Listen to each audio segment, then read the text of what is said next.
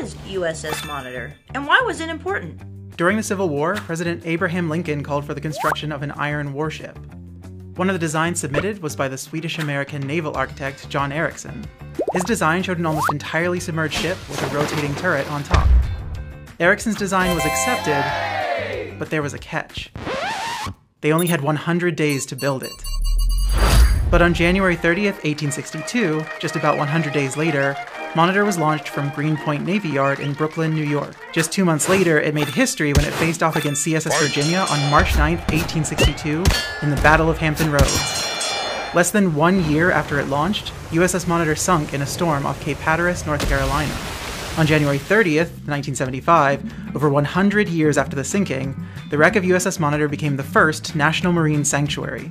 And many of its artifacts are being conserved here at the Mariners Museum and Park. So now you know.